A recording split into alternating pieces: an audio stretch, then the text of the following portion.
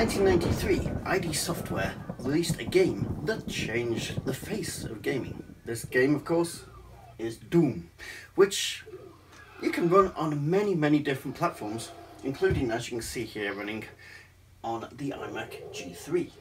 Now, did you know that you can also, if you are lucky enough to be the proud owner of a Pocket PC, the future of computers, did you know you can also get Doom running on this little thing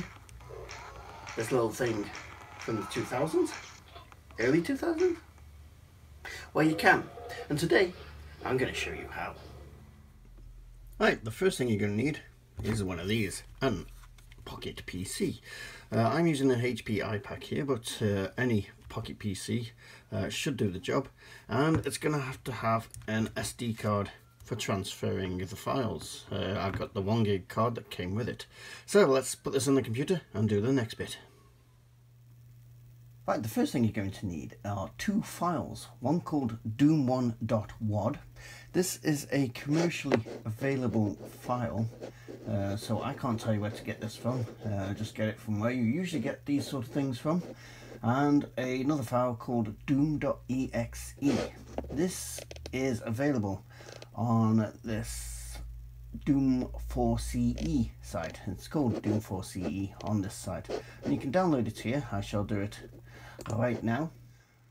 When you get to the next page, it's going to want you to sign in with Facebook or sign in with Google+. But if you go to this little link down here, it says alternative download, hit that, and you don't have to sign in anything then. You'll download it for free. There we go, and there it is. So if we just grab that, show it in Finder, drag that file across the desktop. Okay, we can get rid of this lot, and if we just unzip that, there we go, you'll find a file called doom.exe. We can now get rid of that one.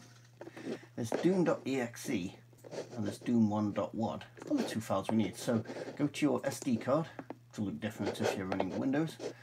On the SD card, you will need to create a folder called Doom, or it will not work. And then just drag the two files across to there. Ta-da! Okay, once that's done, eject your card, and then it will go across to the IPAQ. Right, once that's all done, you can grab your IPAQ, put your SD card in, switch it on. You'll then need to go to Start, Programs, File Explorer, look for your storage card, which is there, and you'll see your Doom directory. So click on Doom.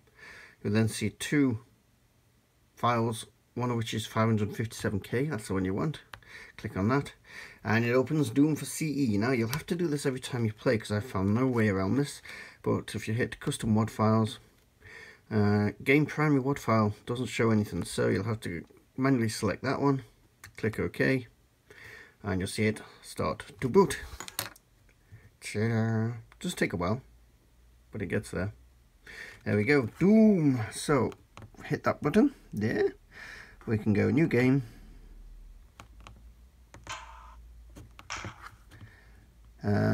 Knee deep, hurt me plenty, and there we go, we are in Doom. You can change the size of the screen, but you'll always get the keyboard. Everything's already dead here because I've already come through this section. There we go, but we can still blow stuff up. So there we go, Doom working on a Pocket PC. Who'd have thought? If you have any more games like this that you think are good on the Pocket PC, then let me know and I'll see if I can do a video on them. So, other than that, if you like these sorts of videos and haven't subscribed already, then please feel free to subscribe. And please hit that notification bell so it actually tells you when new videos are coming out. Other than that, why not join us on Twitter and join us in our Facebook group if you like meeting like-minded people. Other than that, thank you very much for watching. You need to quit being dirty. You're a dirty boy.